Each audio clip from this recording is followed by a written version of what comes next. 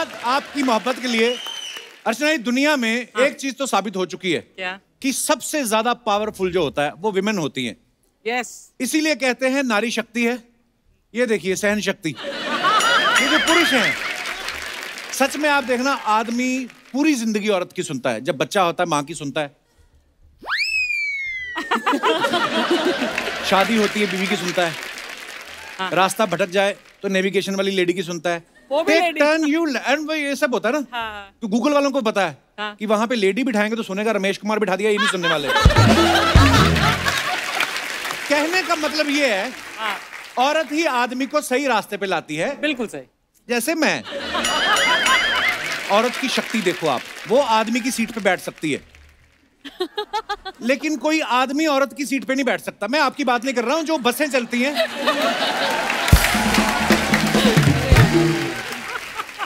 आपने कभी बस में ट्रैवल नहीं किया होगा ना, आप ट्रक में करती हैं। आप बस में कभी ट्रैवल करके देखो, वहां पे लिखा होता है केवल महिलाओं के लिए।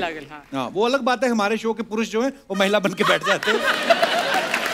आप देख लो, कभी रोड पे कोई लड़की गिर जाए, 20 लोग अपना काम धाम छोड़ के आते हैं। आपको चोट तो नहीं लगी? आप ठीक है? पानी चाहिए, जूस? बंदा अपना नारियल का ठेला छोड़ के आ जाता है उधर। और कई तो इतने इमोशनल हो जाते हैं ना, खुद साइकिल पे आए होते हैं और कार वाली को बोल रहे हैं आपको कहीं छोड़ दें, तो अपना काम कर। और अगर कहीं आदमी बेचारा स्कूटर से चक्कर खा के डिहाइड्रेशन के चक्कर में गिर जाए, और रुकते भी नहीं उसके लिए, अबे कम पिया कर, बेवड़ा कहीं का। ये होता है आदमियों के साथ। आदमी बेचारा खुद ही अपने घुटने वुटने ठीक करके अपना स्कूटर साइड पे लगा रहा होता है, गालियां अलग से पड़ रही होती हैं। मार्केट भी जो है औरतों की पावर से चलता है, वरना आप देखो आफ्टर शेव की एड में लड़की का क्या काम बड़ी लंबी सांस खींच के ना लड़की लड़के की तरफ ऐसे घूरती है, फिर देख व्हाट ए क्लोज शेव। ऐसी एड देख के जो आदमी 30 साल से अपने मुंह पे फिटकड़ी रगड़ रहा है, वो भी 250 रुपए का आफ्टर शेव ले आता है।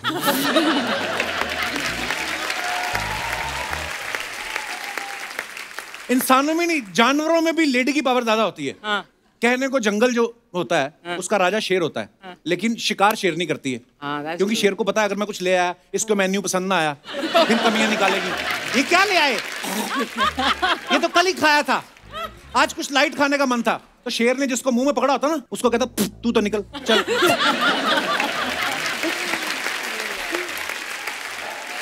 महिला शक्ति, आपको प्रणाम है।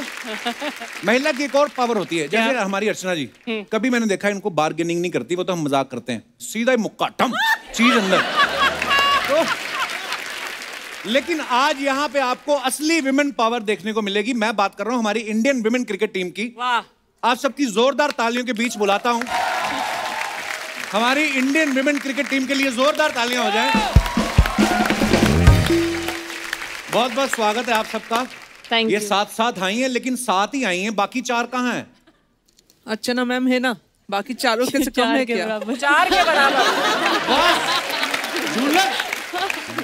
झूलन आते ही विकेट ले लिया, इसीलिए ये लीडिंग विकेट टेकर है, आपको पता है? तू अपना संभाल, मेरी फिक्र ना कर। ये लड़कियां ना बैट भी उठा लेती है। आज अब संभल के रहियो तू। बैट ही उठाती है ना, किसी बैठे हुए आदमी को तो नहीं उठाती।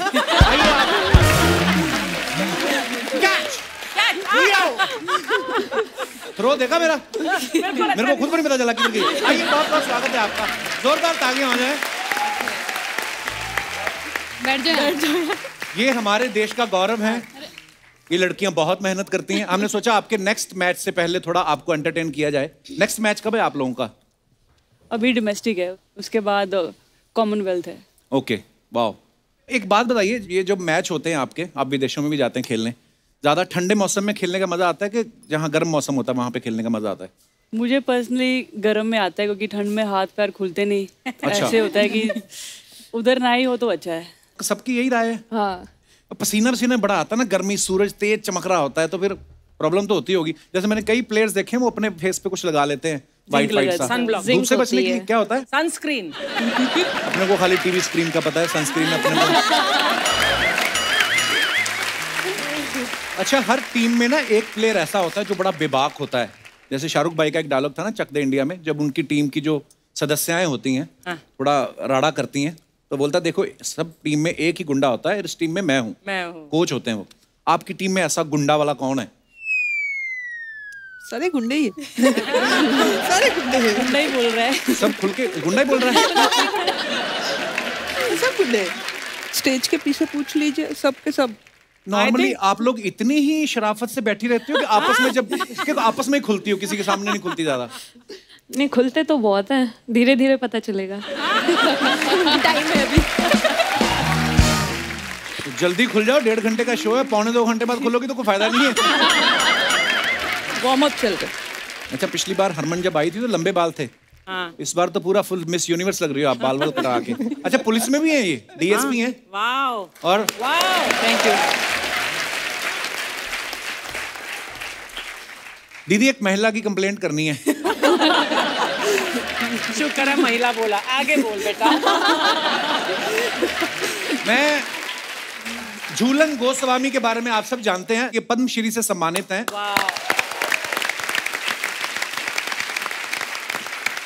ये 20 साल से क्रिकेट खेल रही हैं। आपको किसी ने रोका नहीं कि 20 साल से खेलती जा रही, कुछ और काम कर लो। और इन्होंने अभी हाल ही में अपना 5वां वर्ल्ड कप खेला है। और इतने सारे वर्ल्ड कप खेले। अच्छा, वर्ल्ड कप वाले आपसे डेट पूछते हैं पहले कि आप जब फ्री हो तभी वर्ल्ड कप रखेंगे? बिल्कुल, मेरा अवेलेबिलिटी पहले चेक करते हैं, फिर वो लोग डेट लेते हैं। क्या बात है, लेकिन यार बहुत बड़ी बात है। ये पहली विमेन क्रिकेटर हैं जिन्होंने 250 से ज्यादा विकेट लिए हैं। जोरदार तालियां होनी चाहिए। झूलन का निकनेम बाबुल भी है। हाँ, तो मेरे को अर्चना जी कह रही थी पूछना उनसे कि जब आपके जो जूनियर प्लेयर्स हैं वो जब आते हैं तो आप उनको ऑल दी बेस्ट बोलते हो कि ये वाला गाना गाते हो, बाबुल की दुआएं लेती जा? तो क्या झूलन, मतलब आप सीनियर प्लेयर हो तो कैसे सब डरा के रखती हो आप सबको? आपको लगता है आज के दिन पे जूनियर्स सीनियर्स को डराते हैं या सीनियर्स जूनियर्स को डराते हैं? क्या हो सकता है? हम तो डरते हैं अपने सीनियर से। तो पहली बार क्या, हमारे तो सीनियर भी डरते हैं हमारे सीनियर से। काफी हैं। यहाँ पे उल्टा है, फिर जूनियर्स सीनियर्स को ज्यादा डराते हैं। रियली? आप इस बारे में क्या कहना चाहती हैं? ये सच नहीं है बिल्कुल भी। नहीं जुलूदी, सरासर झूठ। अभी भी डरा ही रही है। देखो ये डर, ये जो बालों में अलग अलग कलर की वो स्ट्रिक्स आ रही हैं, क्या ये है? स्टाइल होती है। नहीं, वो तो होता है, पर कब करवाया ये बैट्समैन को डिस्ट्रैक्ट करने के लिए। पर आपका मैच तो लड़कियों के साथ ही होता है। लड़कियों में ज्यादा कॉम्प्लेक्शन होते हैं एक दूसरे आपस में ज्यादा चलता है ना। अच्छा, कि इसने करवा लिया उसने करवाया नहीं, ये मुझसे ये आगे चले। strategy नहीं भी नहीं, है। अगली बार मैं ये करवाऊंगी, ये ज्यादा अच्छे लग रहे हैं। ज्यादा अच्छा लग रहा है। हाँ, अपना ज्यादा अच्छा नहीं लगता ना, दूसरों का हमेशा ज्यादा अच्छा लगता है। मुझे नहीं। जैसे जैसे जैसे एक एग्जांपल देती हूँ। जी, आपकी बीवी है। हाँ। लेकिन दीपिका मैम की थोड़ी अलग बात है ना।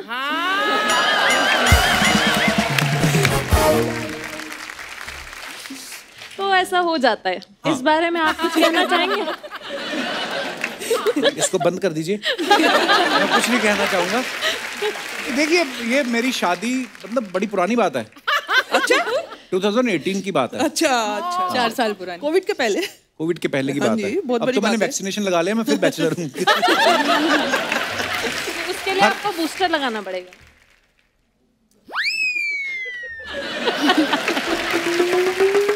कपिल, ये सारी महिलाएं जो है ना, मतलब आज तुझे धो ना डाले। मुझे तो लगता है आई मुझे धोने के लिए यार। हरमनप्रीत के बारे में बता दूं, ये बड़ी कमाल की बल्लेबाज है। इनके नाम ऑस्ट्रेलिया के खिलाफ 171 रन की नाबाद पारी खेलने का रिकॉर्ड है।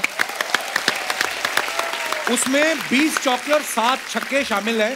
My God. तो उस दिन के बाद इतनी बड़ी पारी खेली आपने, इतनी जबरदस्त, तो उसके बाद रिश्ते ज्यादा आने लगे, कम हो गए? लड़के डर गए कि ये जो खेल खेल में इतना पीट रही है, ये हमें ब्याह के ले जाएगी तो हमारे साथ क्या करेगी? तो हरमन, ऐसा होता है?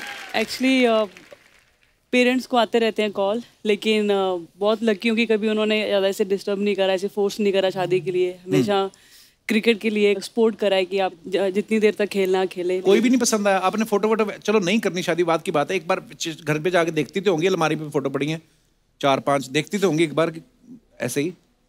हाँ, दिखाते रहते हैं पिक्चर्स, लेकिन इतना भी कोई इंटरेस्ट नहीं है। वैसे पूछ रहा हूँ, मतलब ऐसे इसमें किसी प्लेयर के साथ ही शादी करोगी या मतलब ओपन है, कोई भी हो सकता है? जिसके साथ मन मिल जाए। अच्छा, बस। हाँ, मेन तो वही होता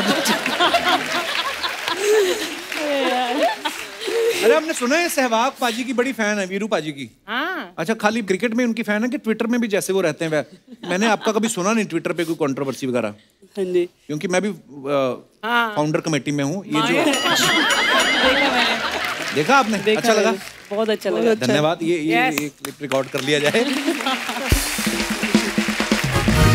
स्नेह राणा जो है लास्ट टेस्ट क्रिकेट में डेब्यू किया और पहले मैच में 4 विकेट और 50 से ज्यादा रन बनाए, पहली क्रिकेटर बनी है। स्नेह, जब आप 50वां रन ले रही थी लास्ट में, ऐसे ऐसे भाग के आई आप, ये 50वां, उस समय एक बार तो दिमाग में आ कि ये पहुंची मैं कपिल शर्मा शो में, ऐसा हुआ? नहीं, यू आर मिस्टेकन। अच्छा, जब मैंने रन लिया तो अब मुझे ख्याल है अब कपिल शर्मा मेरे को कांटेक्ट करेंगे। आए हाय।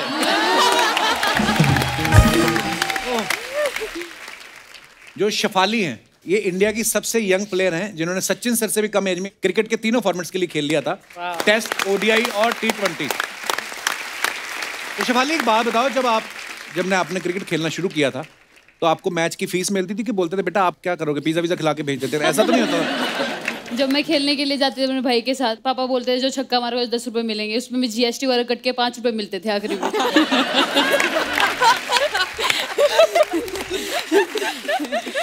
तो 5 रुपए फीस थी एक दिन की।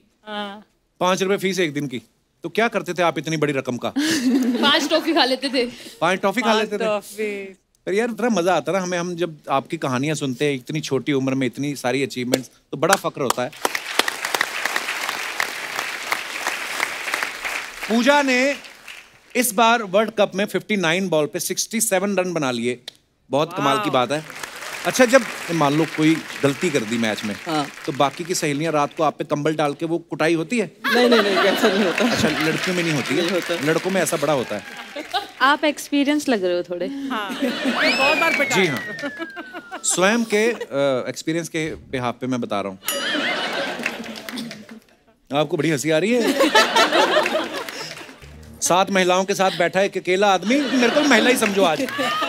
मेरी हिम्मत नहीं हो रही इनके सामने मुंह खोलने की, सीरियसली। मेघना को डोमेस्टिक क्रिकेट में बनाना स्विंगर के नाम से जाना जाता है। मेघना, अर्चना जी पूछ रही थी बनाना स्विंगर क्यों कहा जाता है? जलेबी स्विंगर भी होता है कोई? इनको जलेबी ज्यादा पसंद है वैसे। हाँ, बहुत पसंद है। एक्चुअली जो बनाना का शेप होता है, आप बॉल जब डालते हो तो वो एक बनाना शेप में बॉल जाता है पूरा कीपर तक, आपके हाथ से कीपर तक। ओके। तो जलेबी अभी तक तो नहीं है, बट मैं ट्राई करूँगी। उसमें इसको खुद रोल होके जाना पड़ेगा। यस्तिका, एक बात बताओ, जैसे ये कराटे में ब्लैक बेल्ट भी हैं? हाँ, सभी 3-3, 4-4 काम पकड़े बैठी हैं ये।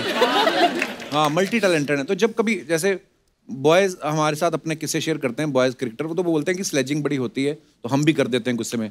तो आपके साथ अगर कोई स्लेजिंग करता है तो आप वर्बली जवाब देती हैं कि ब्लैक बेल्ट निकाल के पहनती हैं और फिर कहते हैं आ जाओ? हैं? खड़ी हो जाती सामने ऐसे तान के। इतनी मैंने 4 लाइनों का सवाल पूछा, आपने 2 शब्दों में जवाब दे के बात खत्म कर दी। वैसे हो कैसे गया ये? नो बकवास। मैं पहले 4 लाइनें बकवास की।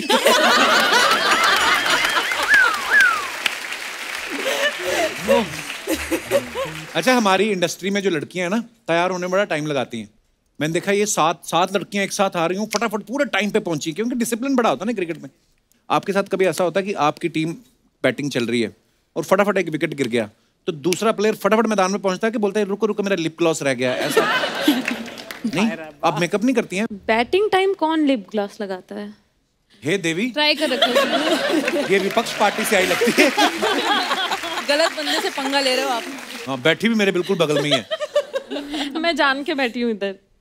अब क्या फायदा, मेरी तो शादी हो गई।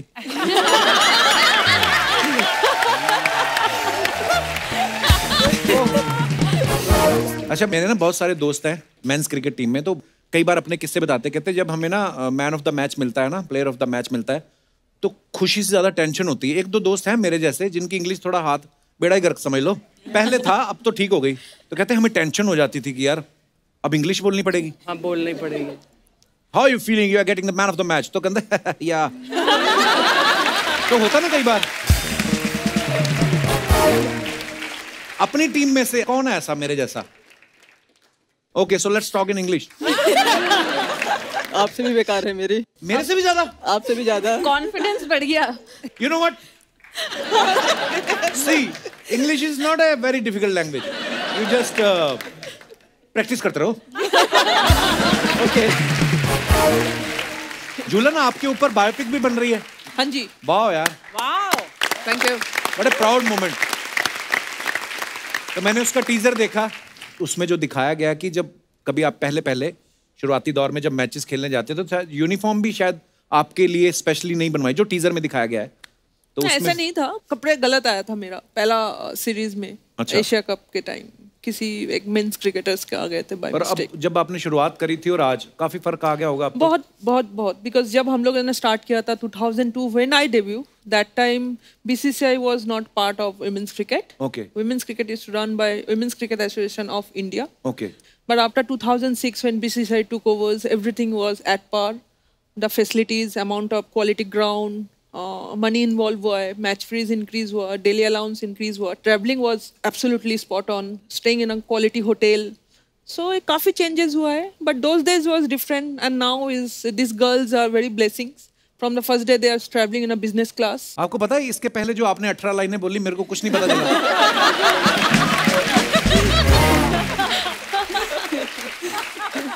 नहीं, पर जोक सपाट जो झूलन बोल रही हैं, परिस्थितियां पहले वैसी नहीं थी, लेकिन आज अगर आप लगे रहो, मेहनत करते रहो, तो परिस्थितियां अपने आप आपके अनुकूल हो जाती हैं। We are so proud of you guys. Social media plays big role nowadays. ये जो आपने फल फेंका ना, ये फल खाने के लिए नहीं था। ये हमने वैसे शो पीस रखे हुए हैं। पता क्यों? अभी पूरा एक साल चलेंगे ये। क्या बात बोल रहे हो? सही कह रहे हो। हाँ, बजट वो पी लेनी पड़ जाती है। बजट बढ़ गया ना आपका भी। बजट हमारा पहले तो- यहाँ नकली रखे होते थे, अभी असली पे आ गए हो। थोड़े टाइम बाद आप काट के भी रखोगे थोड़ा थोड़ा।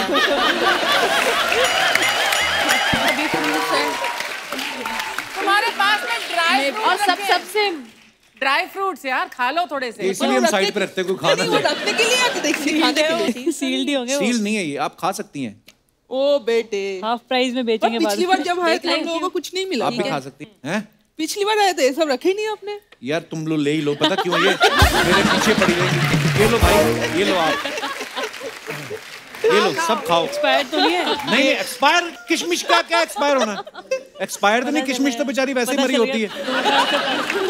ये भी ले लो, सब रख लो। हाँ, नहीं आ रहा, देखे भी नकली है।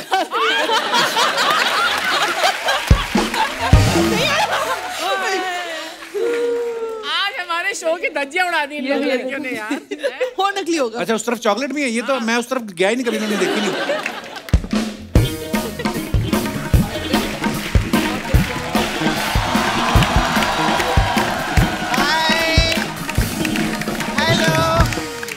विमेन क्रिकेट टीम के लिए एक बार जोरदार तालियां हो जाए। हाय, हेलो, हाय, वेलकम। कैसे आप लोग? एकदम बढ़िया। अरे उनको नहीं बोला हाय? उसको रोज मिलती रहती हूँ मैं। अच्छा, हाँ। खैर अर्चना जी। हाँ जी।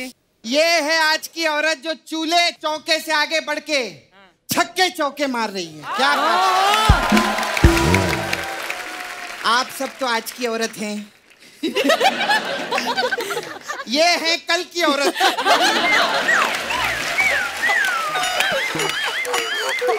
ये वो कल की औरत हैं जो हमारे परसों के सिद्धू जी को खा गई।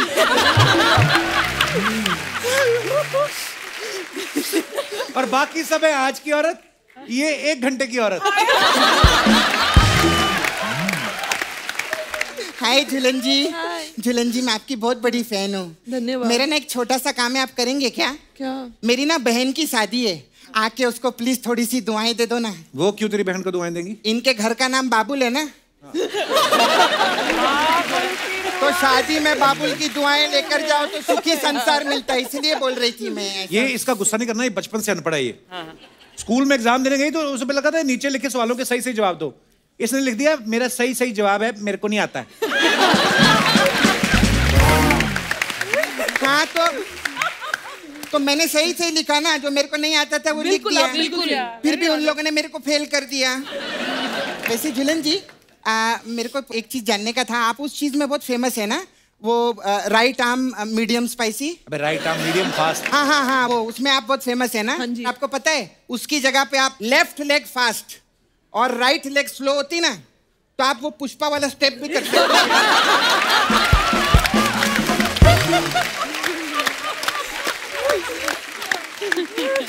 आओ ना भाई, एक बार करेंगे ना पुष्पा वाला। आ जाओ।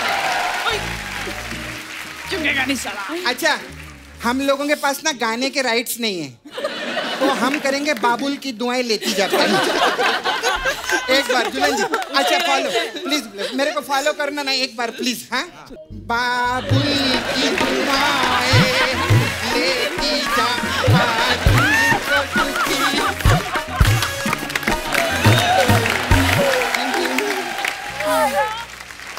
अच्छा हरमन जी, मेरे को आपसे एक चीज पूछने की थी। ये जो गेंद है कितनी भी ऊपर से आता रहेगा, कितना भी ऊपर रहेगा, आप तो फटक से कैच पकड़ लेती होंगी ना? क्यों? वो पुलिस में थी ना, और कानून के हाथ तो बहुत लंबे होते हैं, इसलिए पूछ रही थी। क्रिकेट की तेरे को नॉलेज है? आगे इधर मुंह दिखाना है अपना। नहीं, मेरे को मालूम है क्रिकेट के बारे में, मैं सब जानती हूँ। अच्छा, चल एक बात बता, ये अंपायर के इशारों का पता है तुझे सारा कुछ? हाँ मालूम मेरे को। अंपायर जब ऐसे करता है तो उसका क्या मतलब होता है? अरे वो बेचारा बोलता रहता है, एक बॉल तो मुझे खिलाओ। सब लोग खेल रहे, एक बॉल तो मुझे खिलाओ, ऐसा बोलता है वो। अच्छा, ये वाला इशारा किस चीज का होता है? कोई खिलाता ही नहीं, मैं कब तक खड़ा रहूं? मैं खड़ा रहने के लिए आया हूँ क्या, ऐसा बोलता है वो। हाँ बिल्कुल, यही शाबाश। मेरे को सब पता रहता है। हाय पूजा जी। अच्छा मेरे को पूजा जी आपको पूछना था।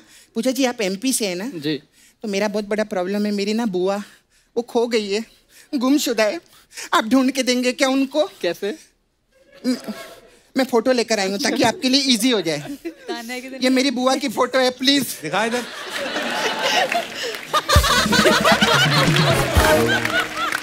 ये तो मुंह है ही नहीं, पीछे की फोटो है। हाँ तो पीछे से ढूंढ दो ना उनको।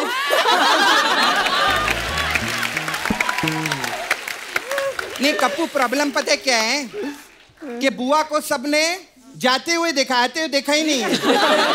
हाँ तो मैं क्या बोलती है, अगर पूजा जी आप ये ढूंढ के देंगे ना तो 50,000 रुपया मिलेगा। 50,000 रुपये इनाम रखा है? इनाम नहीं, मेरा 50,000 लेके भागी थी ना ये, तो वो 50,000 मेरे को मिलेगा। हाँ। स्नेहा राणा जी, मेरे को ना एक आपसे पूछने का था। मेरे को लंबी मोहम्मद कैफ से लंबी औरत। ऐसे देखना पड़ता है। अच्छा स्नेहा जी, ये ममता कुलकर्णी के साथ आपकी कुछ अनबन है क्या, कुछ लफड़ा है क्या? क्यों? अरे कल वो टीवी पे ममता कुलकर्णी बोल रही थी, मुझको राणा जी माफ करना, गलती मारे से हो गई, ऐसा करके बोल रही थी। नहीं इतना ही नहीं, उसने ये भी किया था, गुपचुप गुपचुप ऐसे। हाय, यस्तिका जी के लिए एक बार जोरदार ताली हो जाए। मेरे को आप बहुत अच्छी लगती हैं। क्यों? यस्तिका जी ने पता है टाइम का बहुत अच्छा यूज किया। अभी लॉकडाउन हुआ था ना, पहले लॉकडाउन में इन्होंने फ्रेंच सीखा। आपने फ्रेंच सीखा ना, तो मेरे को फ्रेंच फ्राइज बना के दो ना। अरे उन्होंने फ्रेंच बोलना सीखा है। हाँ तो बोल के बनवा दो किसी से, उसमें क्या होता है? कहने का मतलब फ्रेंच लैंग्वेज सीखी है उन्होंने। तो फ्रेंच फ्राइज खाने के लिए फ्रेंच लैंग्वेज सीखने की क्या जरूरत है? आप तो ऐसे भी जाएंगे रेस्टोरेंट में बोल सकते हैं फ्रेंच फ्राइज दो, कोई भी भाषा में बोलेंगे देते हैं फ्रेंच फ्राइज। आप मराठी में भी बोलेंगे ना, मला फ्रेंच फ्राइज पाहिजे, देंगे वो लोग। मद्रासी में बोलो यन्न पड़ा फ्रेंच फ्राइज कुड़ंगा, तो देते हैं वो लोग ऐसा। सबसे बेस्ट तो पंजाबी में रहता है, क्या? ओए फ्रेंच फ्राइज लाओ, ऐसा करते हो।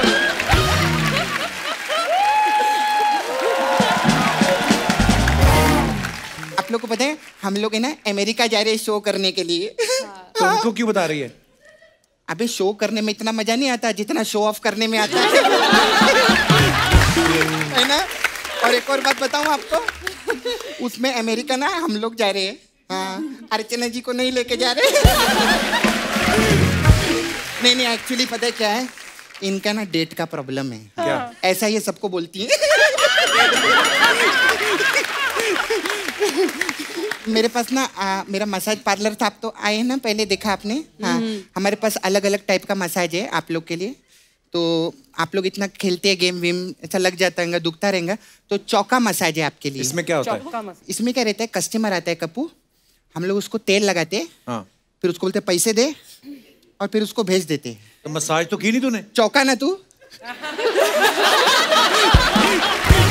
चौका ना तू। हाँ, ऐसे ही कस्टमर भी चौंकता है। खैर मैं चलती हूँ, अच्छा लगा आप लोगों से मिलके। वो मेरा बहुत काम रहता है ना, वो राणा तुंगा है ना, हाँ वो पिछली बार मसाज कराने आए थे, तो जाते जाते अपना तुंगा छोड़ गए थे। हाँ अभी क्या है, हाँ अर्चना जी, और उनको आने जाने में बहुत प्रॉब्लम होती है, क्योंकि किधर भी आते जाते वो अपने तुंगे पे आते जाते हैं, है ना। तो अभी मेरे घबराहट ये हो रही है कि बाई चांस मलिंगा जी आ गए और उनको तुंगा मिल गया तो वो तो तुंग मलिंगा हो जाएगा, तो उसका भी मेरे को टेंशन है।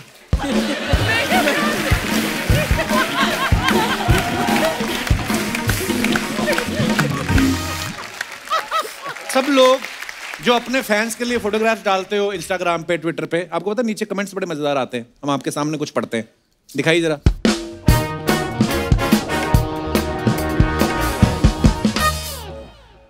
हरमन ने ये फोटो डाला है, एक कॉन्ट्रैरी wind raises the kite higher, so does the courage. Wow, क्या इसका मतलब हमको नहीं पता है, पर बहुत अच्छा लगा पढ़ के। आइए कमेंट्स पढ़ते हैं। हरमन, पतंग उड़ाने का भी शौक है आपको? हाँ जी। हैं? वाह, दिखाइए जरा। वैसे तो मैं हवाई जहाज उड़ा लेता हूं, लेकिन आपके लिए पतंग भी उड़ा सकता हूं। किसी ने रिप्लाई किया, इतना खाली आदमी है, जरूर कागज के प्लेन उड़ाता होगा। और दिखाइए। हम तो बस इसी इंतजार में हैं कि कब आप हमसे पेच लड़ाओगे।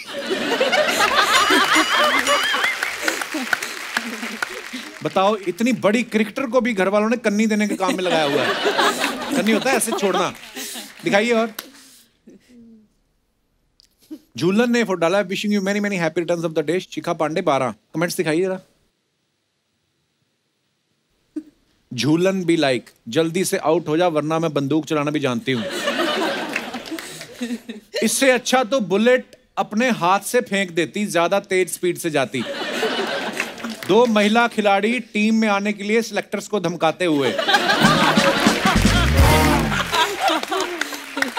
किसी ने लिखा 2 महिला खिलाड़ी बैंक लूटते हुए।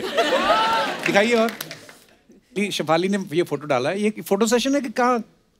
एक्चुअली शूट चल रहा था, वहां फोटो क्लिक कराई थी तो। अच्छा, दिखाइए जरा कमेंट्स। जब पता चले आपका क्रश भी आज कॉलेज आया है।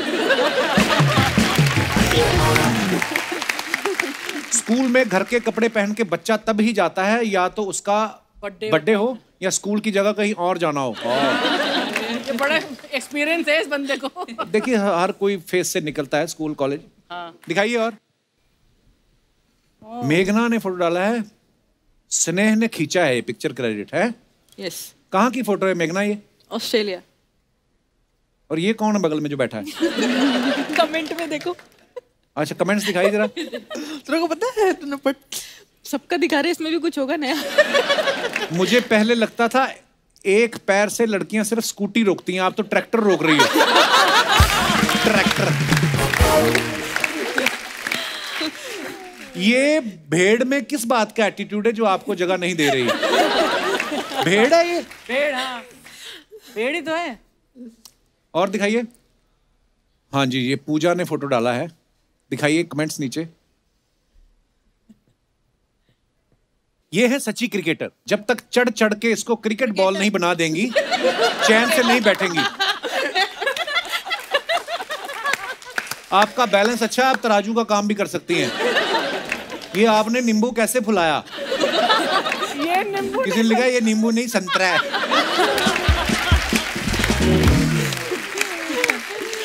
और दिखाइए।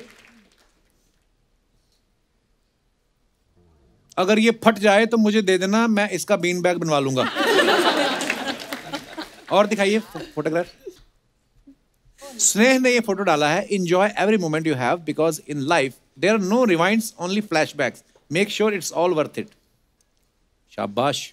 ये कहाँ की फोटो है स्नेह? ये इंग्लैंड की है। नहीं, मैं कहा गार्डन की फोटो है, कहाँ की? अच्छा, इंग्लैंड। इंग्लैंड में गार्डन होगा? नहीं, गार्डन में इंग्लैंड था। अच्छा। तो ये करके क्या मिला आपको? जैसा आपको वहाँ खड़े होके मिल रहा है। मुझे तो कुछ ही नहीं मिल रहा। शुक्र है क्रिकेट खेल रही है, हमारी इंडस्ट्री में नहीं आ गई। अच्छा है, गार्डन में, खेतों में नहीं लेट के ऐसे फोटो खिंचा सकते, सफाई नहीं होती ना। जी दिखाइए, कमेंट्स दिखाइए नीचे। तितली नहीं आई तो खुद तितली बन के फोटो खिंचवा रही हैं। चश्मा सर पर लगाया, थोड़ी देर बाद चश्मा ढूंढेंगी। ध्यान से, नाक में घास चली गई तो छींक बहुत आएगी। देख कितने वेल विशर है आपके, देखिए आप। और दिखाइए। यस्तिका भाटिया, सोचे ये हम थे मिले तुमसे। अच्छा ये वाला गाना, वाह। कमेंट्स पढ़ते हैं। आपको सच में गिटार बजाना आता है या ऐसे ही पोज दे रही हो? अब देखना, इनका गाना सुन के डॉल्फिन आएगी, ये रोटी डालेंगी। रोटी डालेंगी? डॉल्फिन रोटी खाती है? किसी ने रिप्लाई लिखा है, अबे डॉल्फिन रोटी नहीं खाती। उसने लिखा तो तू खा ले। और दिखाइए। ये बस खरीदने के बाद 1 महीने तक का ही शौक रहता है, उसके बाद तो दीवार पे शो पीस बन जाता है। ऐसे कॉर्नर में मत बैठो, गिर गई तो गिटार तो लकड़ी का है, वो तैर लेगा। अरे वो प्लेयर है, उनको भी आता है स्विमिंग करनी। आती है ना यास्तिका? आती। मेरे को आती, लेकिन समंदर में नहीं तैर सकते। फिर मैं भी समुद्र में नहीं। कितना तैर लोगे? मैं 2 मिनट तक तैर, उसके बाद डूब जाता हूँ। पर समुंदर में आसान है, बिकॉज सॉल्टी वाटर होता है, तो थोड़ा सा आपको पता रहेगा। आपकी कंपनी में मगरमच्छों के साथ है, हमको तो मगरमच्छ। और दिखाइए। हरमन ने ये फोटो, ये क्या पाइनएप्पल को गिन रही हो? नहीं, यहाँ पे भी एक है। यहाँ पे भी एक है। अपने डॉग को दिखा रही थी, उसको सिखा रही थी ये पाइनएप्पल है। अच्छा। हाँ, तो वो एक्चुअली बहुत जल्दी लर्न कर लेता है। हैं? So cute, smart. वाह, कौन सा है? शिजू। सिज्जू, बड़े क्यूट होते हैं वो। मेरे पास भी है एक। दिखाइए जरा कमेंट्स। इतना ही होता है सिज्जू भी पाइनएप्पल जितना ही? हाँ जी। फैक्ट, पाइनएप्पल अकेला ऐसा फल है जो खाने के नहीं खुजाने के भी काम आता है।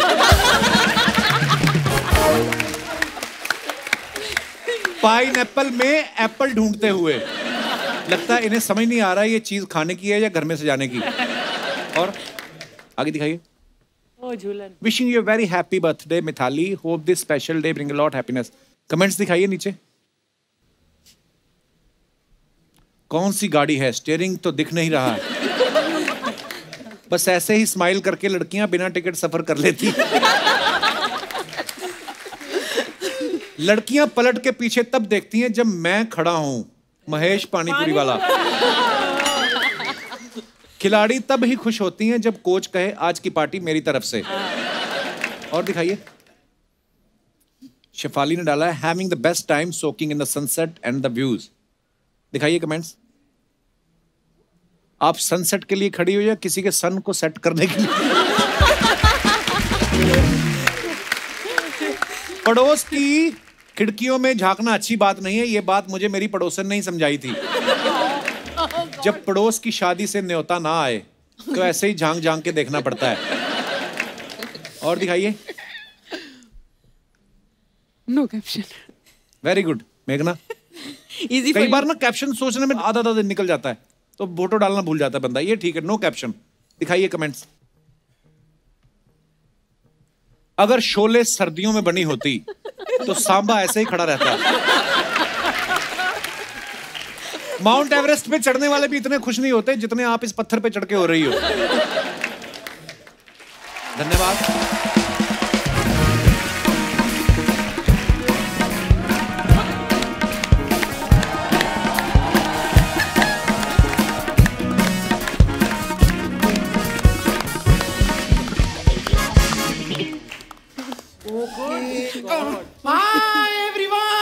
अरे मैडम मैडम मैडम। हाँ गेस्ट इधर है। हाँ, लेकिन वास्तु के हिसाब से मुझे हेलो हाय पहले यहाँ करना है।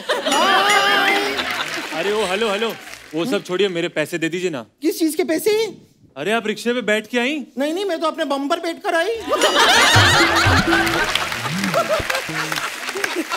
बम पर बैठ कर आई, अपने बम पर। ये थोड़ा सा फनी हो गया। खैर, क्या आप कितने पैसे हुए? 10 रुपए। 10 रुपए। 10 रुपए में आजकल क्या आता है? हाँ मैडम बात तो सही है, वैसे आता तो कुछ नहीं है। तो फिर निकलो ना, लेके क्या करोगे? निकलो फिर, चलो चलो चलो चलो। जा रहा हूँ। हाय, ओहो, हाय हाय हाय हाय हाय हाय हाय पूजा, यस्तिका, शिफाली, झूलन, हरमनप्रीत, मेघना, स्नेह, कैसे हैं आप लोग? एकदम बढ़िया। मैं अपने आप को इंट्रोड्यूस कर देती हूँ। मैं हूँ बम्पर, रहती हूँ अपने दम पर। वैसे मैं कहना चाहती थी दुल्हन जी नहीं, झूलन जी। नहीं, वो मुझे पता है, मैं खाली बता रही हूँ कि बाहर बहुत सारे लोग हैं जो आपको अपनी घर की दुल्हन बनाना चाहते हैं, लेकिन ना आप अभी शादी मत कीजिएगा। तो वो कहाँ कर रही है अभी? मुझे क्या पता कहाँ कर रही हैं। मुझसे पूछ के आजकल कहाँ कोई कुछ करता है। बिल्कुल। आपने अपनी फिल्म की नंदिता दास के साथ मुझे बताया। Bumper, talk to the hand please. Please bumper, अपनी गर्दन उतार के दे दे, थक गई होगी तू। ये ठीक है, ये कर लेते हैं। यहां से इस तरफ से निकलेगी। ये क्या बेकार की बातें करते रहते हैं आप। भड़क मत जा, बैठ आराम से, पानी पी ले। 1 मिनट, यहाँ पे जितने भी गेस्ट आते हैं उनको काजू खिलाते हैं, बादाम खिलाते हैं, फ्रूट्स खिलाते हैं। मैं क्या डॉल्फिन हूँ जो मुझे पानी पिला रहे हैं? अरे मैं तो बोला तुझे डॉल्फिन, तू तो वेल है।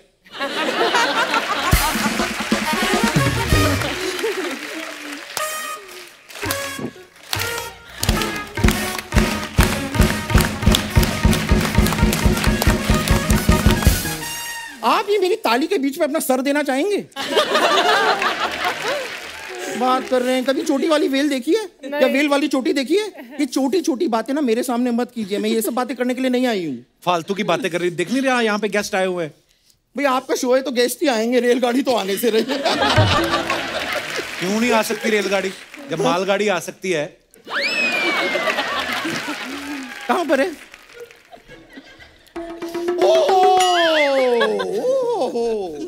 आप ना मुझे नंदिता दास जी का नंबर दीजिए, मैं फोन करूंगी। मैं नंदिता दास को फोन करूंगी, नहीं तो मैं पंकज उदास को फोन करूंगी। किसी ना किसी दास को आज मैं फोन करूंगी, चाहे वो दास दादा ही क्यों ना हो। बम्पर आराम से बात कर, मैंने तेरे को पकड़वा देना। तेरे को पता हरमन पुलिस में है। ओह माय गॉड, आप पुलिस? ओह गॉड, पुलिस में? आपके साथ कभी ऐसा हुआ है कि आप फील्ड पे खेल रही हैं और कोई प्लेयर अपनी हेलमेट पहन के नहीं आया तो आपने उसका चालान काट दिया हो? या फिर बाई चांस आप क्रिकेट खेल रही हैं, बैटिंग कर रही हैं और अचानक से आपने एक जेब कतरे को ऑडियंस में देखा और क्रिकेट छोड़ के आप भाग के उसे पकड़ने चली गई? और भी हैं फालतू बातें बहुत। ये मैं फालतू की बातें नहीं कर रही हूँ, बड़ी ज्ञान की बातें कर रही हूँ। सी I am a freelance journalist. क्या है, मुझे पैसे तो कोई देता नहीं, इसके लिए मैं फ्री में लांच करती हूँ। लेकिन फ्री में लांच ही करती हूँ, मैं फ्री में डांस नहीं करती हूँ। अच्छा। डांस का मैं चार्ज करती हूँ, चार्ज तो मैं एक्चुअली मोबाइल भी करती हूँ। लेकिन ये सारी बातें आप इनको बता क्यों रहे हैं? मैं क्या बता रहा हूँ, तू बता रही है। तो मुझे रोको। तुझे तेरे माँ बाप नहीं रोक पाए, हम कहाँ से रोके? मैं पैदा होके ही मानी ना तू।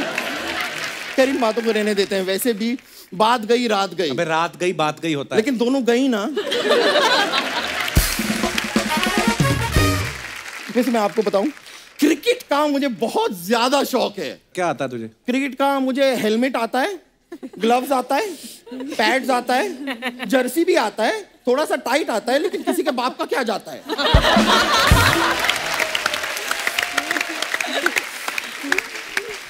हमारा तो खानदानी स्पोर्ट्स वालों का है। आप यकीन नहीं करेंगे, मेरे पापा बहुत बड़े स्पोर्ट्समैन थे। क्या खेलते थे? वो जुआ खेलते थे। लेकिन कमाल का खेलते थे, इतना ज्यादा जुआ खेलते थे कि एक बार ताश के पत्ते की बेगम ने उनका हाथ पकड़ लिया कि रुक जाओ, कितना खेलोगे? करने क्या है इधर? मैं सोच रही हूँ कि आप लोग इतना अच्छा क्रिकेट खेलते हैं, मैं भी खेलती हूँ, ले लो टीम में, क्या जाता है? बिल्कुल ले लो, आ जाओ। क्रिकेटर बनेगी तू? हाँ। ये बता, कवर ड्राइव क्या होता है? कवर ड्राइव तो मैं आपको बताती हूँ। जब कोई लड़की ना अपने बॉयफ्रेंड के साथ ड्राइव पे जा रही हो, अचानक से सामने उसके पापा आ गए, तो वो दोनों हाथ से अपना फेस कवर करती है, फिर भी ड्राइव पे जाती है, तो कवर ड्राइव।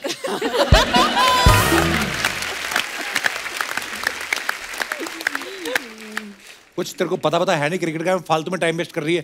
चल जा यहाँ से। अरे ऐसे कैसे चली जाऊं? इतने बड़े बड़े क्रिकेटर्स आए हैं मेरे फेवरेट, तो इनके साथ थोड़ा क्रिकेट ना खेलूं तो मजा नहीं आएगा। 1 मिनट। किसने तेरा पैसा नहीं दिया? पहले बता, किसने नहीं दिया? मैं इसने गरीब लोग के साथ ऐसा करते हो? ए बता, कितना पैसा है रे तेरा बेटा? 10 रुपए। अरे 10 रुपए में आज की डेट में क्या होता है? सही बात है, आता तो कुछ नहीं मैडम। हाँ तो निकलना फिर इधर से, किस बात का पैसा मांग रहा है? चल बड़ा है, चल पैसा मांगता है। हाय पंपर, हाय कैसी है? लॉन्ग टाइम नो सी, कैसी है तू? मैं तुमसे काफी ज्यादा खूबसूरत हूँ। ये शो में ना तुम्हारा काफी ज्यादा हो गया है। मेरा तो शो में ज्यादा हो गया, तुम्हारा तो हर तरफ से ज्यादा हो रहा है। थोड़ा इसको कंट्रोल करो। अरे तू यहाँ क्या कर रही है? अर्जेंटीना की जो फुटबॉल टीम है ना, तेरे साथ खेलने के लिए इंतजार कर रही है। हाँ, उनका फुटबॉल खो गया है, जाना जाना।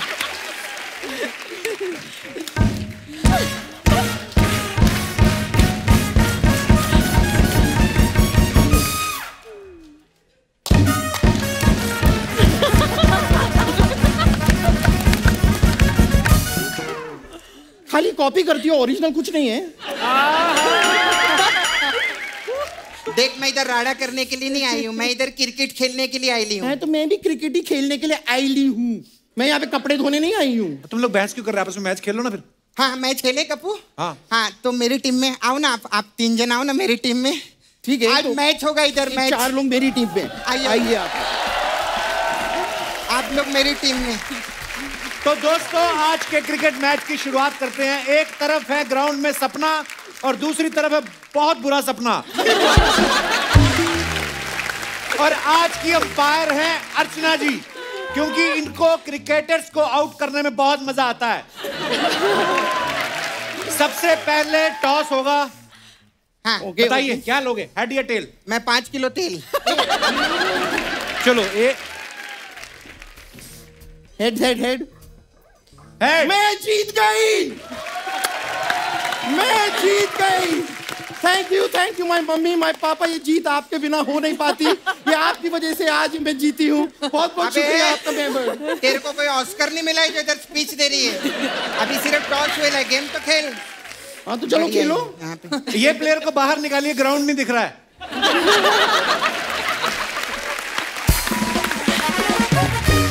Okay ready? हाँ चलो। ये कौन सा एक्शन हो रहा है? ये क्या कर रही हो? इससे ना बॉल को चक्कर आएगा, तभी तो वो स्विंग मारेगा, है ना? मैं देखी हूँ, मैं लगान पिक्चर में देखी हूँ।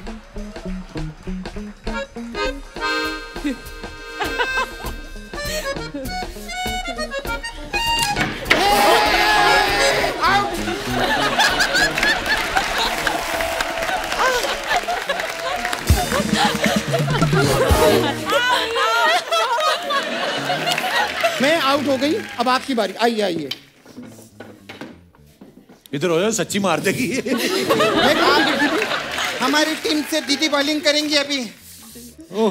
चल राना, अब ये पता चलेगा। ये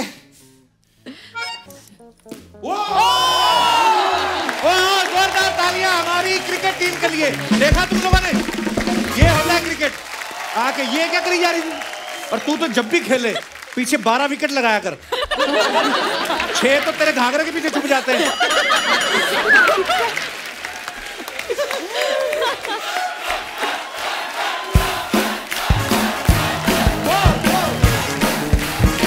दोस्तों, एक बार तो हमारी विमेन क्रिकेट टीम के लिए जोरदार तालियां।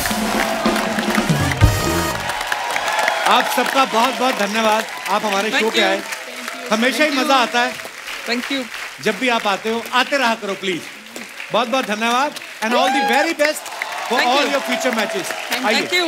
जोरदार तालियां हमारी क्रिकेट टीम के लिए। आइए। Thank you.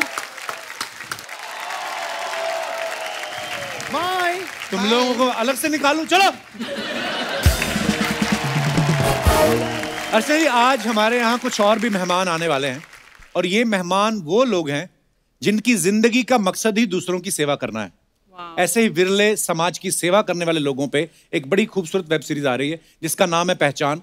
तो सबसे पहले मैं इस सीरीज के होस्ट को यहाँ पे बुलाना चाहूंगा। आप सबकी जोरदार तालियों के बीच please welcome Hindi film industry के जाने माने writer, director, producer mister Mahesh Bhatt साहब।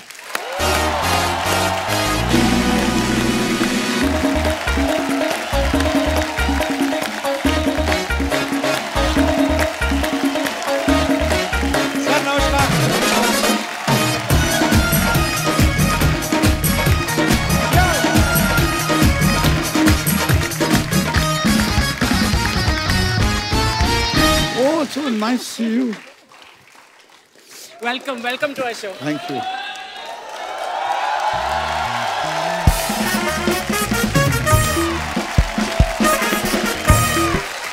महेश सर, आपका बहुत बहुत स्वागत है हमारे शो पे। हिंदी फिल्म इंडस्ट्री में बहुत सारे नए टैलेंट को आपने पहचान दिलाई है, और इस बार जो आप वेब सीरीज लेकर आ रहे हैं पहचान, उसकी हमें बड़ी खुशी है। मैं तो जानता हूँ वो किस बारे में है, और हमारे दर्शक जो हैं अभी तक वाकिफ नहीं है, सो मैं चाहता हूँ कि आप खुद बताएं कि किस बारे में है ये सीरीज। पहचान का जन्म इस शख्स से हुआ जिसका नाम है विनय भारद्वाज, और उसको बुना है श्रीता जी ने, और हमारे सरदार भाई जो मुस्कुरा रहे हैं, इन्होंने हमारा साथ दिया इसके मेकिंग में। हम फिक्शन की दुनिया से जुड़े हुए हैं, मगर ये ऐसे लोगों की जिंदगी में हमने झांका जिन्होंने हमें बिल्कुल नया बना दिया। ऐसा लगा कि जहन में जितने जाले थे, जंग थे, सब कुछ धुल गए। कपिल, मुल्क की हिस्ट्री जो है लोगों की कहानियों से बनती है जी। ये वो लोग हैं जिनकी कहानियों को मैंने जब करीब से देखा तो मुझे अपने अज्ञानी होने का बहुत गहरा एहसास हुआ कि मुझे लगता था कि मैं बहुत जानता हूं अपने मुल्क के बारे में, अपने लोगों के बारे में, मगर इन लोगों के करीब जाकर, इनकी धड़कनों को सुनकर, इनकी जद्दोजहद को सुनकर मुझे लगा जैसे मैं नया हो गया हूं। तो एक तरह से मुझे इन्होंने एक पूर्ण जन्म दिया, और ये पहचान जो है, पहला इसका जो चैप्टर है, ये हमारे सिख भाइयों को सेलिब्रेट करती है, और आहिस्ता आहिस्ता हम इस मुल्क के सारे स्पेसेस में उतरेंगे, और वहाँ के जो अनसंग हीरोज हैं जिन पे आर्कलाइट्स जाती नहीं हैं, तो उसके तरफ जब हम नज़र डालते हैं तो मैं आपका आभारी हूँ। I am very grateful to you that you are celebrating people who belong to a world जहाँ पर कंट्रीब्यूशन ऐसा होता है जो आपको देखकर आप हैरान हो जाते हैं कि ऐसे भी लोग हैं हमारे बीच में। ये उनकी कहानी है, हमारी मुल्क की पहचान है ये। वाह, क्या बात।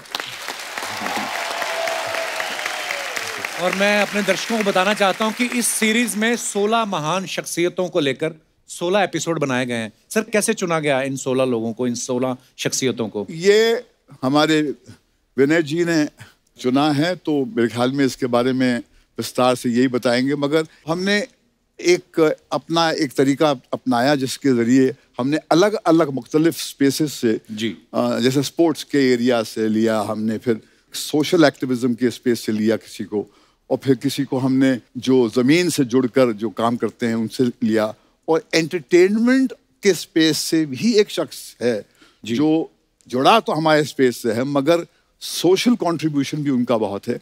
आज आप उनसे मिलेंगे। तो ज्यादा देर नहीं करते हैं, वक्त है इस शो से जुड़ी 4 महान शख्सियतों को यहाँ पे आमंत्रित करने का। सो प्लीज वेलकम पटियाला की रॉयल फैमिली से the king shooter Raja Randhir Singh, Sardar SP Singh Oberoi साहब, डॉक्टर राजिंदर सिंह चड्ढा साहब, और सरदार मनजिंदर सिंह सिरसा साहब। आप सभी का बहुत बहुत स्वागत है हमारे शो में, और हमारा सौभाग्य है कि आप आज हमारे शो पे मौजूद हैं, और समाज सेवा के क्षेत्र में जो इन लोगों का, इन हस्तियों का, इन शख्सियतों का जो योगदान है, उसके लिए हम सब आपके आभारी हैं। आइए सर, प्लीज विराजमान हो जाइए।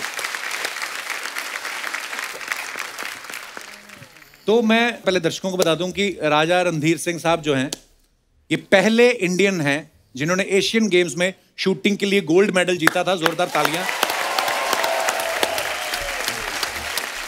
राय साहब, आप रॉयल फैमिली से हैं, चाहते तो बैठ के आराम से एंजॉय करते, अपनी जगह 2 बंदों को रख लेते कि जाओ तुम शूटिंग करके आओ।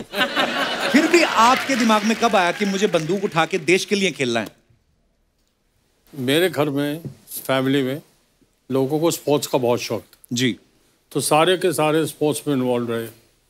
तो मेरी गेम वैसे बेसिकली क्रिकेट थी। अच्छा जी। पर फिर मैं आके मैंने कंपटीशन शूट करा, तो उसमें आई रिप्रेजेंटेड कॉलेज में फर्स्ट ईयर में मैंने हिंदुस्तान के लिए बंदूक चलाई। तो अच्छा, मैं मेरी शूटिंग में चेंज हो गई और क्रिकेट से बच गए। तो क्रिकेट में ऐसे बच गए, ऊपर नीचे जो भागना पड़ता था वो नहीं, गए शूटिंग रेंज, बंदूक चलाई, आ गए। तो उसमें वो सहूलियत तो रही। तो काम भी आपने रॉयल वाला ही चुना कि बैठ के आराम से गोली चलाओ और बैठ जाओ। हाँ, वो खड़े रहो स्टेज पे, जाकर उस पे स्टैंड पे खड़े हो, बंदूक चलाओ। मैंने एक बुक पढ़ी थी, उसमें पटियाला रियासत के बारे में काफ़ी कुछ लिखा गया। तो उसमें एक चैप्टर था जिसमें ये बताया कि महाराजा पटियाला जो थे, उस समय जब अंग्रेजों के साथ मैच हुआ तो बोलते उन्होंने अपनी टीम को कहा कि ये जो गोरे आ रहे हैं इनको दबा के पिलाओ और खुद दो ही लगाना, ताकि ये सुबह हैंगओवर में खेलें और हम जीत जाए। सर ऐसा होता था? सही बात, सही बात, कई बार। ओह, हमारे पटियाला में 2 उस्ताद थे, उस्ताद चांद खां, उस्ताद मोहम्मद खां। अच्छा जी। तो उनको मेरे दादा का किस्सा है। जी जी। तो मेरे दादा ने बुलवाया उनको, उनका देखो ये अगर ये सवेरे जीत गया सालों तुम्हारे गोली मार दूंगा। तो उन्होंने कहा ये जीत के नहीं जाए। अच्छा जी। तो उन्होंने इंग्लिश शब्दों से ठुमरी दादरा की रिकॉर्डिंग करवाई।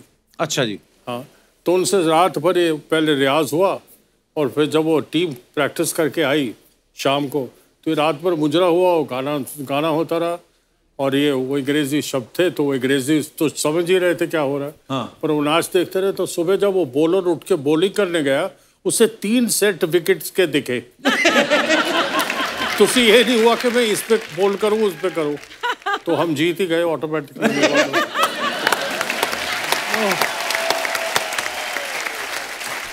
वाह।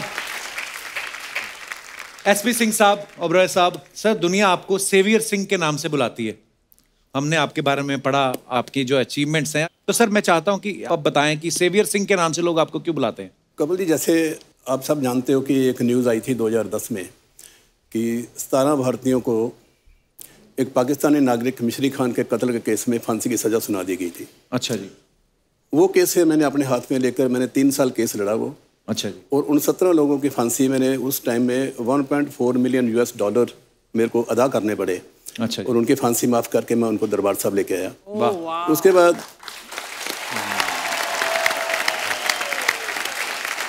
तो एक बार 10 लोग थे जिनको फांसी की सज़ा हुई थी अलैन में, तो उनका मैं केस लड़ा। पाकिस्तान का ही मर्डर था वो भाई, तो वो भी केस मैंने विन किया। अच्छा जी। पैसे दिए, जो भी ब्लड मनी देनी थी वो देने के बाद तो वहाँ हमारे एक जो गल्फ न्यूज़ पेपर है, तो नेक्स्ट डे पूरे फ्रंट पेज में फ़ोटो आई सारी।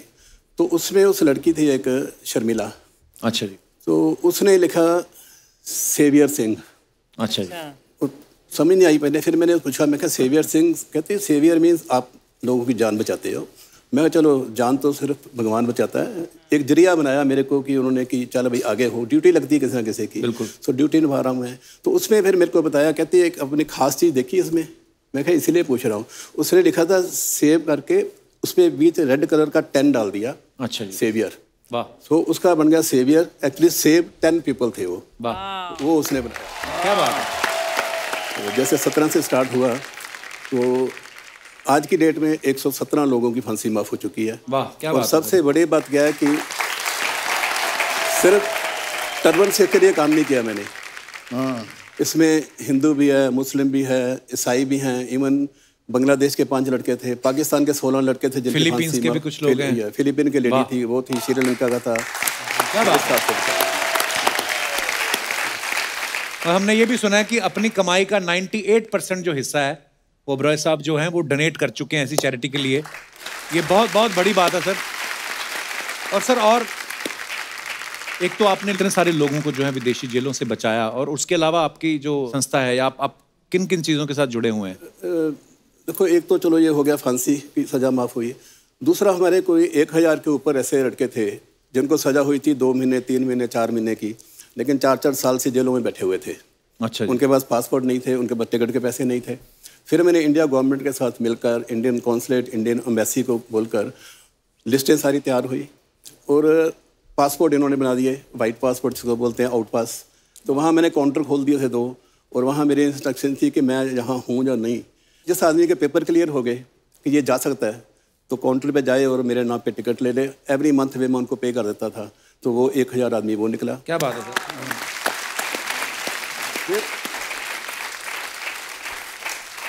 फिर एक बार क्या हुआ कि मेरे को इंडियन कॉन्सुलेट ने कोई 3 साल पहले, 3 साढ़े 3 साल पहले उन्होंने मेरे को कांटेक्ट किया कि राय साहब, पंजाब का एक लड़का है जो लवारस डेड बॉडी मिली उसकी, तो उसके फिंगरप्रिंट लिए गए, एड्रेस मिला, तो मैंने ढूंढा पंजाब में, तो उसको फिर मैं टिकट वीज़ा देकर मैं उनको लेके आया शनाख्त कराने के लिए। वो जो सीन था ना, मैं फर्स्ट टाइम गया था कि मोर्चरी में गया, अच्छा। जहाँ की 3-3, 4-4 बर्थ हैं और सब डेड बॉडीज पड़ी हुई हैं। पहले दिन तो मेरे को लगा, फर्स्ट टाइम जब मैं देखा कि सब डेड बॉडीज पड़ी हुई हैं तो दिल को कुछ हुआ, लेकिन उसके बाद रूटीन बन गई तो वो डेड बॉडी लाए, फिर ये काम शुरू हो गया। फिर जिसको किसी की डेथ होती थी तो बोलते थे उबराई को बोलो डेड बॉडी आ जाएगी। अभी आज भी एक डेड बॉडी आई है, तो 309 डेड बॉडीज जो है वो वहाँ से मैं लेके आ चुका हूँ अभी तक। अच्छा जी। डेड बॉडी लाकर फिर उनके घर में जाते हैं, संस्कार किया जाता है। संस्कार करके हम छोड़ते नहीं फिर उनको, फिर उनकी देखते हैं कि फैमिली की क्या कंडीशन क्या है, कि इनका सोर्स ऑफ इनकम क्या है। तो उसके हिसाब से अगर लड़कियाँ उनकी ज़्यादा और कोई कमाई का साधन नहीं है तो फिर 3 साल की लड़की है या 7 साल की या 8 साल की, तो उनको जो छोटी लड़की है उसको 1 लाख रुपया, बड़ी को 2 लाख 4 लाख, ऐसे उसको 15-20 साल के लिए उसकी FDR करा देते हैं। और साथ में साथ जो विडो हो गई है उसको पेंशन लगा देते हैं। तो जितनी भी आज तक डेड बॉडीज आई हैं सब की जहाँ पेंशन लगी हुई है, जहाँ उनकी FDR वगैरह हुई हुई है। तो ये जो है दुबई के काम। क्या सैल्यूट है आपको सर, क्या बात है। राजिंदर सिंह चड्ढा साहब, इनके लिए पहले जोरदार तालियां हो जाएं। पैंडेमिक में जब सब लोग अपने अपने घरों में बंद थे, इनकी NGO जो है दिल से सेवा जरूरतमंद लोगों की मदद कर रही थी। सर कितना मुश्किल था आपके लिए या आपकी NGO के लिए, कैसे संभाला आपने उस वक्त को? सर मुश्किल तो नहीं था इतना, बट बेसिकली उसमें सिरसा साहब ने भी मेरे को प्रोत्साहन दिया था जरूरत करने के लिए जी। तो बट मैं फ्रंट में नहीं आता कभी, ना ही मैं उस वक्त भी फ्रंट में ज़्यादा आया था, क्योंकि अगर मैं फ्रंट में आकर किसी को बताऊँ ना मैंने किसी के लिए कुछ किया, मेरे अंदर अपने आप हीन भावना आ जाती है। तो मैं इस करके ओपनली क्या बताऊँ उसके लिए, मैं कह नहीं सकता उसके बारे में। पर सर जो लोगों की दुआएं मिली ना आपको, और उल्टा मुझे तो ये लगता है कि अगर आप कुछ अच्छा काम करते हो तो ये लोगों के सामने आना चाहिए, बिकॉज बहुत सारे लोग प्रेरित होते हैं। जैसे अगर सिरसा साहब की बात करें तो मैं इनके साथ सोशल मीडिया पे कनेक्टेड हूँ, तो मैं हमेशा सिरसा साहब देखता रहता था जब ये कोरोना का बुरा दौर शुरू हुआ था। बुरा दौर ही कह सकते हैं बिकॉज वर्ल्ड वाइड पूरे लोग दुखी थे और बहुत सारे ज़रूरतमंद लोगों की सिरसा साहब जो है, इनकी जो टीम है, बहुत हेल्प कर रहे थे। मैं चाहता हूं कि सर आप बताएं आपको उस समय क्या क्या मुश्किलों का सामना करना पड़ा और कैसे आपकी टीम ने ये काम किया? कपिल जी, पहली बात, जिसके नाम के साथ सिख लिखा गया उसको किसी मुश्किल का सामना नहीं करना पड़ा। क्या बात है। वाह। तो परमात्मा जब मुश्किलें खड़ी हो जाती हैं उनको खात्मा करने के लिए तो सिख को भेजता है, तो इसलिए कभी हमें ऐसी सिचुएशन नहीं आई। हाँ ये जरूर है कि कभी दुनिया में किसी ने कल्पना नहीं की थी, लेकिन ये पहली बार ऐसा हालात थे जब पूरी दुनिया इससे ग्रस्त हो गई और डर इतना ज़्यादा था। आप भी डरते हो गए यकीनी तौर पर कोरोना से? हाँ, अभी भी डर लगता है मेरे को। तो कपिल जी डर ऐसा था कि एक तो नई बीमारी थी, तो इतना डर और इतना खौफ था। उस खौफ में लोगों को ये मनाना कि हम कुछ करें, ये भी अपने आप में चैलेंज, बहुत बड़ा टास्क था। सबसे बड़ा चैलेंज ये था। तो मैं with the grace of God तब दिल्ली सिख गुरुद्वारा मैनेजमेंट कमेटी के मुख्य सेवादार प्रेसिडेंट के रूप में काम कर रहा था, और मेरे लिए चैलेंज इसलिए बड़ा था कि अगर प्रेसिडेंट ही छुप जाएगा तो फिर बाकी क्या करेंगे। बिल्कुल। तो जो सबसे बड़ा उस वक्त चैलेंज ये था कि भाई किससे रसद कहाँ से आई, किससे बात करें, सामान लाने के लिए कौन, ले जाने के लिए कौन, बनाने के लिए कौन, कैसे करें। और ये भी 550 साल से कभी नहीं हुआ क्योंकि गुरुद्वारा बंद हो।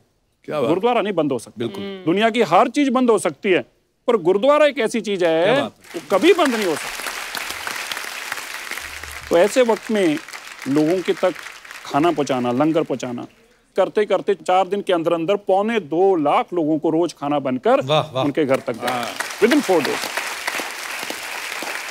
और कपिल जी फिर एक सिचुएशन ये आ गई कि हम लोग खुदगर्ज भी हैं, इंसान है, तो इंसान तो बना ही खुदगर्जी के साथ है। जो लोग पिछले 10 साल से किराया ले रहे थे डॉक्टरों से, नर्सेस से, अचानक उनको किराया बुरा लगने लग पड़ा, क्योंकि उनको लगा रही डॉक्टर नर्स घर आएगी तो मर जाएंगे। तो एकदम से अचानक से 3-4 नर्सेस और एक डॉक्टर आए, बोले जी हमारे लिए तो प्रॉब्लम होगी कि आपका खाना तो हमारे हॉस्पिटल में पहुंच रहा है, हमारे पास तो सोने को जगह नहीं है। हमने कहा वो क्यों नहीं है? तो बोले जी ये नर्सेस जो किराए पे रहती थी उन्होंने घर को ताला लगा दिया। My God.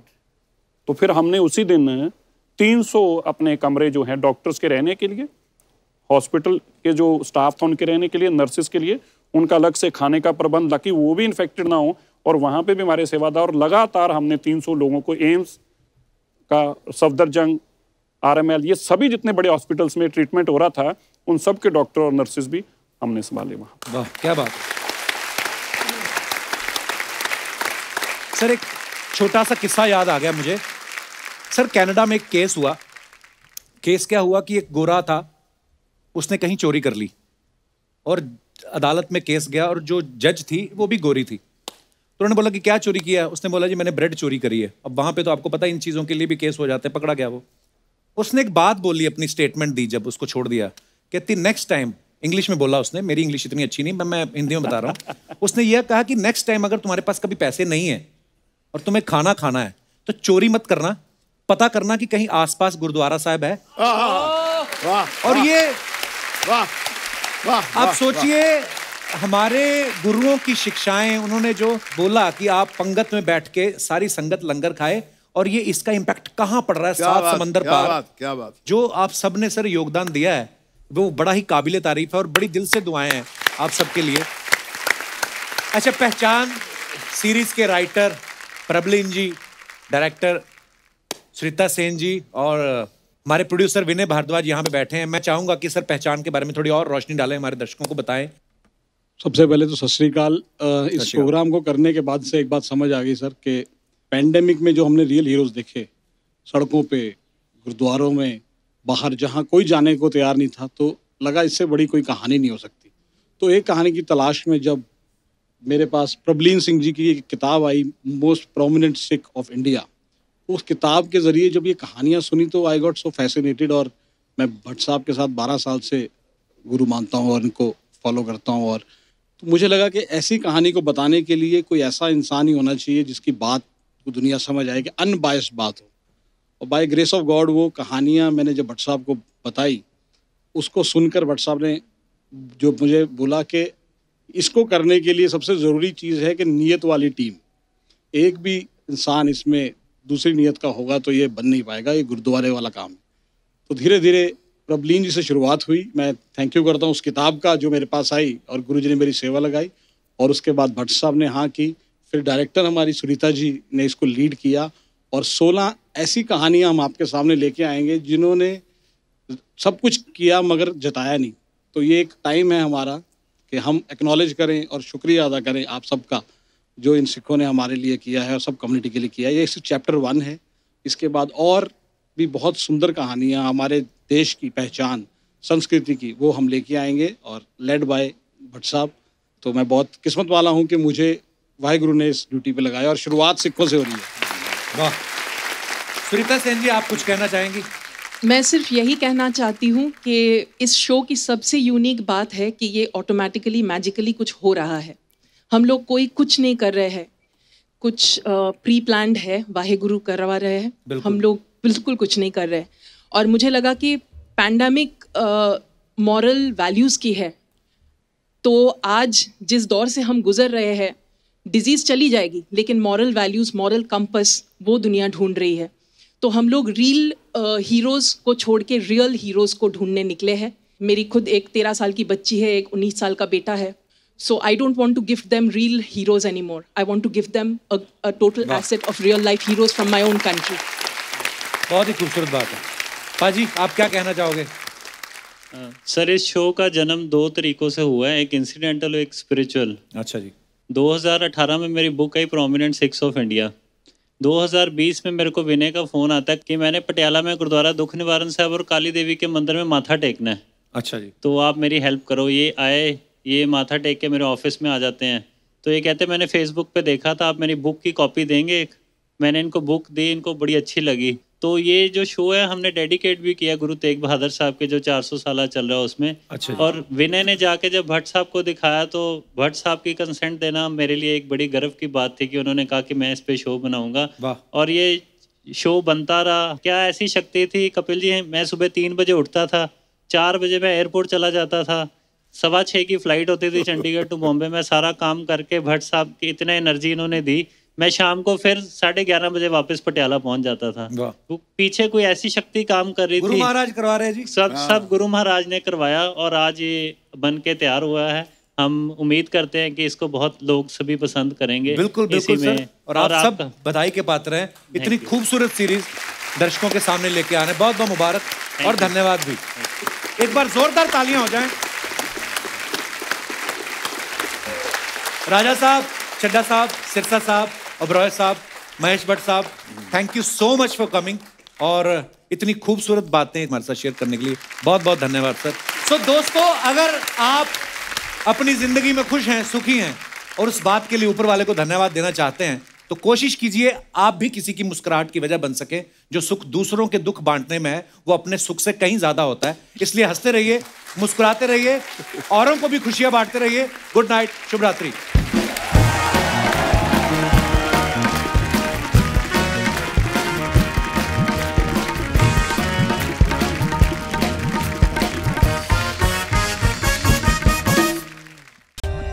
For more updates, subscribe to our channel, click the show links and enjoy watching the videos.